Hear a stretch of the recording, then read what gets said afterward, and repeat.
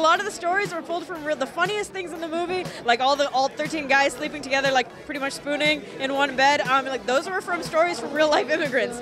So we took real life, and they wanted to take part, and so it's fun. Are you in one of those scenes where you all piled into the same room? Oh, yes, I am. And if you're here for the talk back afterwards, I will explain in detail how we were in an unair-conditioned room with 13 guys very close together, very close quarters, as you can see from the photos. Are you a fan of the 70s outfits? I think half my wardrobe is my own wardrobe. I was so excited to do this because high school I was obsessed with the 70s. My music, my clothes. College was just wearing bell bottoms and polyester.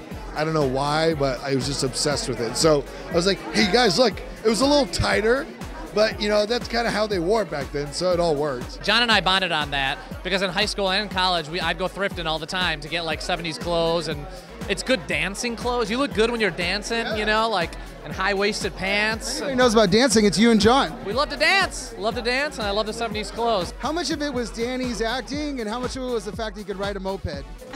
It's a little bit of both. We sent him in India driving a moped into the middle of like this village, and there's trucks coming at him with 3 people balancing a moped. So that was all Danny, and figuring out how well he can deal with that.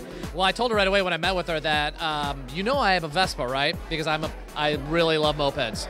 And I think that was helpful in the casting process, especially when you're going to ride a moped in Mumbai through a working market.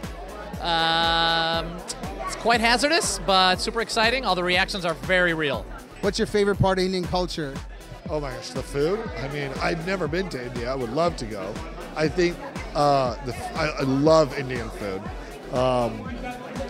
Yeah, I mean, yeah, culture-wise. They could cut up a rug. Did you maybe a little dance off? Or? I love that they dance in the streets. I mean, at least in the film, that's how they portrayed. Oh, little villages, everybody just breaks out in song and dance. I would be down with that. If our town just started dancing, although if it was a flash mob, I would be like, no, count me out. I want to do my own solo dance. We got to hang on to some stuff from where we began, right? Yeah, we've been going all across the country, and whether it's Texas, some other place, people are telling us like, oh, you know, that reminds me of my parents who came from Ireland. It reminds me of my parents who did this, and so it's been really nice. Even Danny's parents, people don't know that, but his mom is Polish, and so he has such a mixed background, and we sort of all do. So it's been really nice. It's an immigrant story, you know. Coming here, people who see all this greatness in America, and they come and they want to live the American dream, but you know, reality always hits people in the face, and it's what our main character has to deal with. My mom and dad came here in the 1970s. They came to Canada in the 1970s to build a better life for us, you know? And so this story really spoke to me. It's very interesting now with the new political climate, how this has all become very important again. And I think it is so topical right now to realize that these people have been here even before the 1970s. This movie takes place in 1997, but people have come here before, and just the sacrifices that they made for this country and to be here and to make a better life for themselves. So I think it's a very important time for this movie to be here.